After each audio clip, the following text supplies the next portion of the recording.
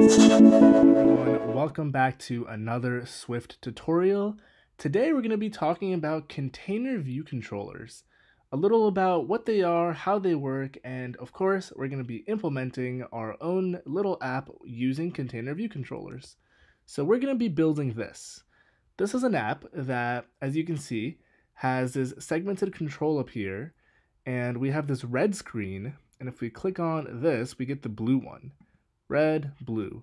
Now what's actually going on here is this red view that we're seeing is one view controller. This blue one is a separate view controller. And actually this segmented control and the view controller that both this red and blue view are showing up on is another view controller. And this little demo is implemented using a concept known as container view controllers.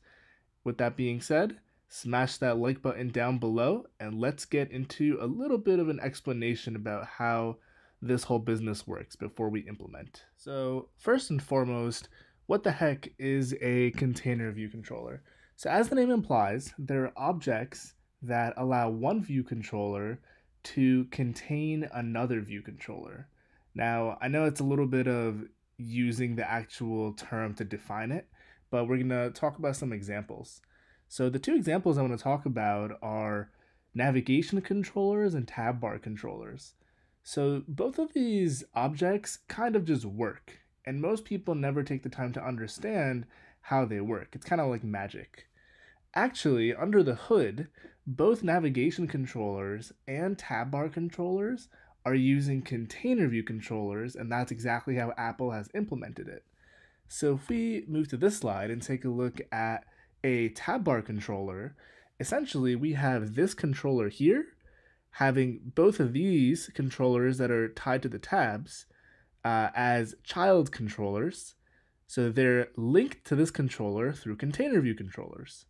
Moving on to navigation controller, it's the same deal. So we have the main view controller, which is this bright one in the background, and we basically use a container view controller to show a stack. Now, of course, we don't actually have to do it because Apple has implemented this under the hood, but it's a good way to explain the concept. And more importantly, now we're going to implement it, so it's a good idea to know what the actual meat of this concept entails. So with that being said, let's jump right into the project and actually implement this. So as always, let's get started by opening up Xcode. Once that fires up, we're going to create a new project, and we're going to stick with a single view application. Make sure the language is set to Swift and not Objective-C. Let's give this the name of, let's say, container demo, and let's hit enter, save it wherever you'd like, and let's get rid of this right pane and expand our Xcode window to give ourselves a little more room to work, and let's start building it out. So what we're going to first start by doing is heading to the main storyboard. And in here, what we're going to do is we're going to add a segmented control to the top of this view controller. And the way we're going to actually do that is by clicking on this and embedding it in a navigation controller. So we're going to say editor, embed in, and we're going to come in here and pick navigation controller. That'll give us this guy over here, which also gives us our navigation bar. Let's come up here to our object library, find a segmented control, and drop it in here. Now it gives us two controls by default. Let's leave this as first and second, actually. It works out nicely in our favor.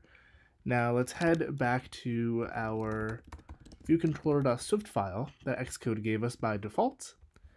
And let's create a function in here. It's going to be an IB action, and if we can spell it correctly, we're going to do did tap segment, and in here we're going to take the parameter of segment,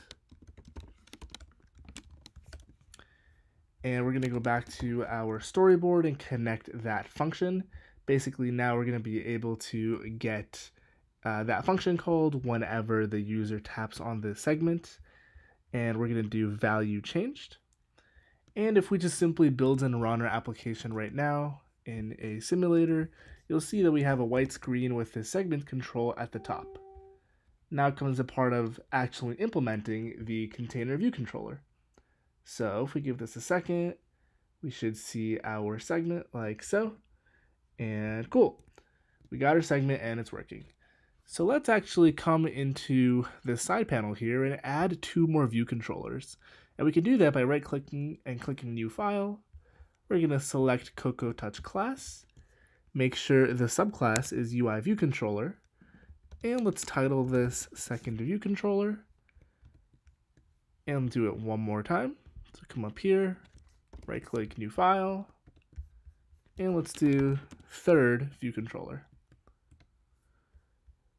What we're going to do now is in the view did load for the second controller, set the view's background color to something bright. We're going to go with red.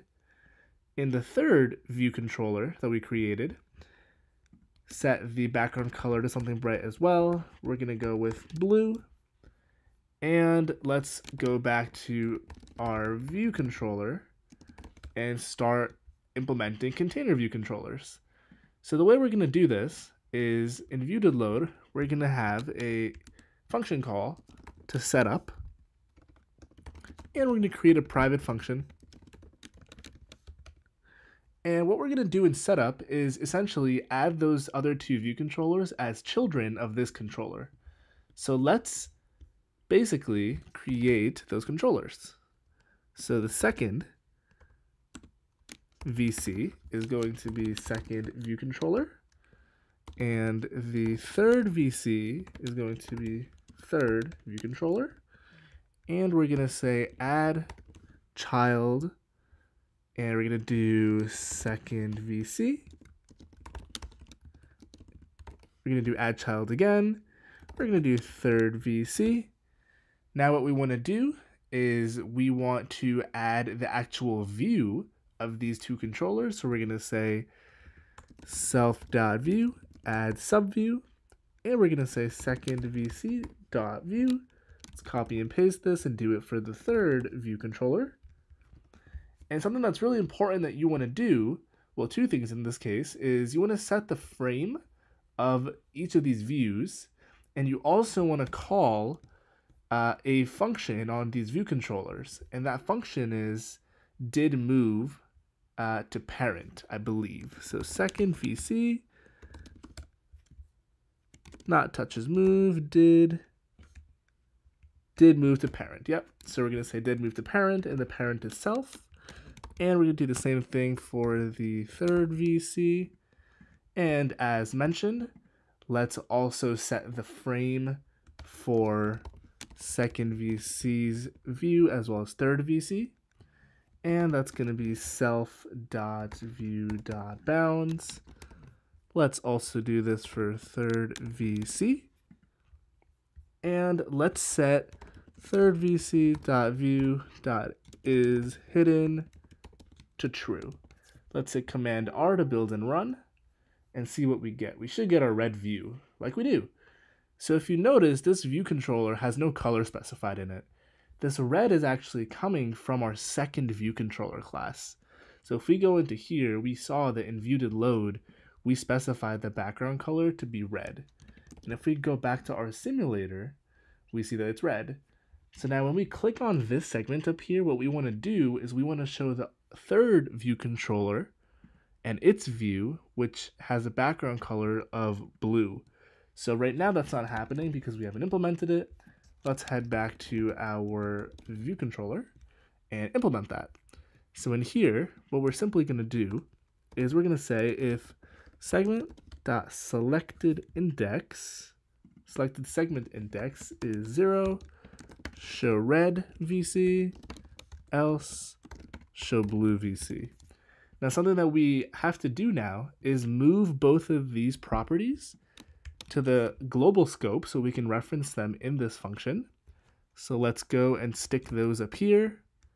And down here, what we're going to do, every time the segment is clicked, we're going to first hide both of those views. So we're going to say second VC.view is hidden as true. And we'll do the same thing for the third VC. And now for the first index, in other words, the first position in the segment control, which would be this guy right here. We want to show the red view, which is second VC. So is hidden would be false. And let's do the same thing for the third VC in the else case. Let's come up here and hit Command R to build and run again. And we'll see that we are starting off on our red view controller. And if we hit this, we're on our blue view controller. So there you have it.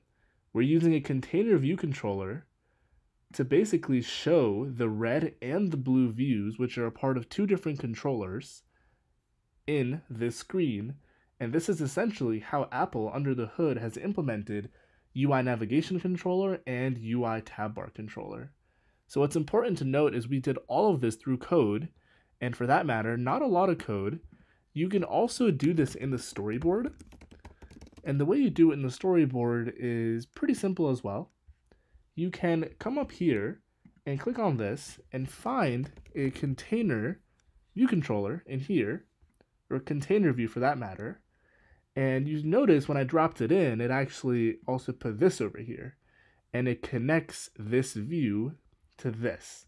And we can come up here on this and specify a class. So we can say that this is, if we can select it, we can say this is second view controller. So if we come back to our view controller.swift and comment out this setup function and hit Command R to run, if I'm not mistaken, we should see our red controller view in that little rectangle that we dragged on in. So both are valid ways to set it up. Oftentimes people prefer code because it gives you more flexibility, but the storyboard is definitely an option as well. So that does it. Thank you so much for watching. That's a basic overview of container view controllers.